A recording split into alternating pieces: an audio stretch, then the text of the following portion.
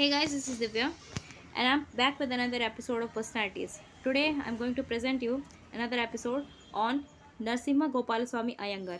Long name, so we'll call him NG Ayyangar, right? He was born on 31st March 1882 and died on 10th February 1953. Before I begin, I would like to request you to subscribe Vysh's channel, also Vysh courses, and I would like to request you to watch those 20 foundational videos that Vysh sir has made, and after that only watch these videos and press that bell notification so that you never miss an update, right? And we are coming up with more new episodes and more new videos in both the channels Vysh as well as Vysh courses. So only the subscribed ones will be getting the notifications of those videos, right? And keep supporting us by liking these videos, sharing these videos as much as you can, right? So NG Iyengar, he was an Indian civil servant, a statesman, and also he served as the Prime Minister of the princely state of Jammu and Kashmir. And later he became the minister in the first cabinet of independent India. He was a member of the drafting committee of the Indian Constitution. That's how we know his name, right? So the leader of the Rajya Sabha and he was a minister without portfolio, looking after the Kashmir affairs, and also the Minister for Railways.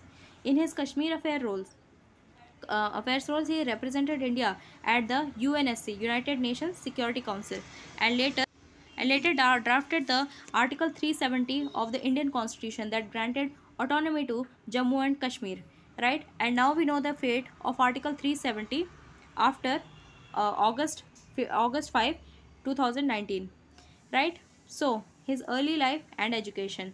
So NG Iyengar, he was born on 31st March, as I told, in 1882 in Tanjavur district of Madras Presidency.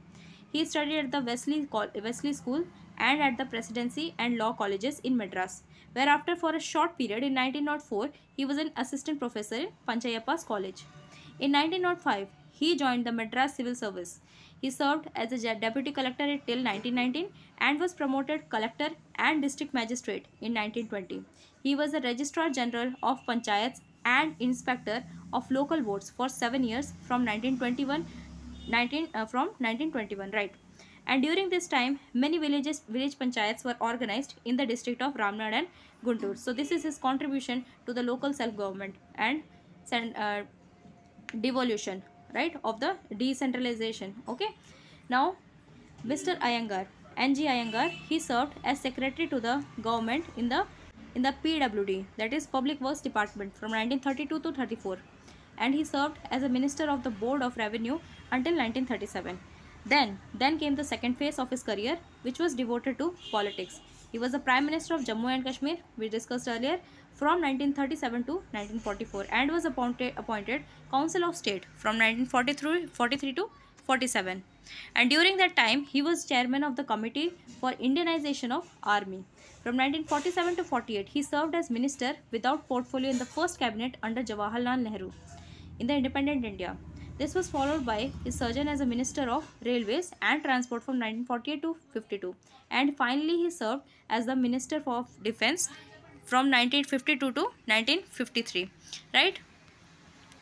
Yeah. So, his political career gained prominence during his tenure as Prime Minister of Jammu and Kashmir from 1937 to 43. Now, his contribution in the Government of India.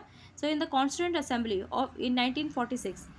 NG Iyengar was elected to the Constituent Assembly of India, which convened in December 1946, with Jawaharlal Nehru as its president.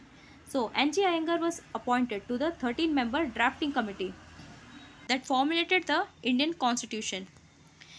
Now, Kashmir affairs. Soon after the accession of Jammu and Kashmir in October 1947, Jawaharlal Nehru appointed NG Iyengar as a cabinet minister without portfolio and asked him to look after the Kashmir affairs, while Jawaharlal Nehru himself held overall charge for Kashmir.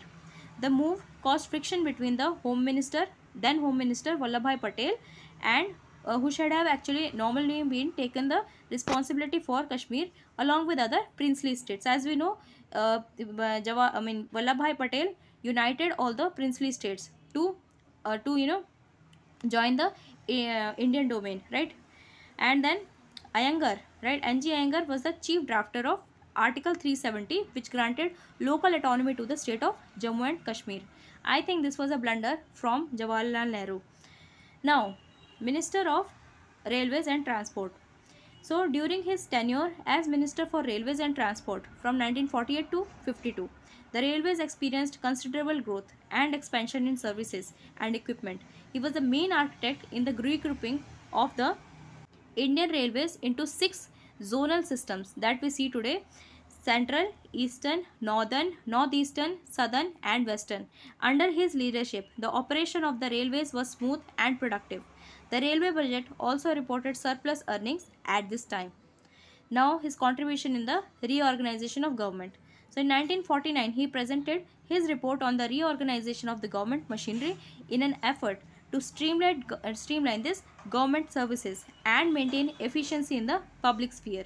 He recommended the establishment of 4 standing committees, and as a result of this report, the Defence Committee, the Economic Committee, the Parliament and Legal Affairs Committee and the Administration Organization Committee were formed by the Union government.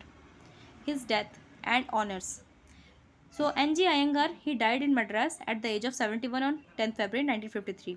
He was survived by his wife, a son, G. Parthasarthi, who was the assistant editor of the Hindu, which we read today, and also a daughter. A distinguished administrator and a civil servant, N.G. Ayyangar held 7 titles until 1947.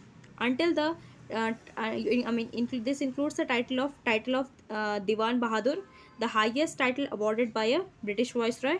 Other titles conferred on him by the British government were a Companion of Order of the Indian Empire (CIE) in 1935, Silver Jubilee and Birthday Honours List, a Companion of the Order of the Star of India (CSI) in the 1937, Coronation Honours List, and Knighthood in 1941, New Year's Honours List. With this, we end up this episode. Hope you enjoyed it. Thank you so much for watching this video. Keep supporting us by liking and sharing these videos. Thank you. We'll meet in the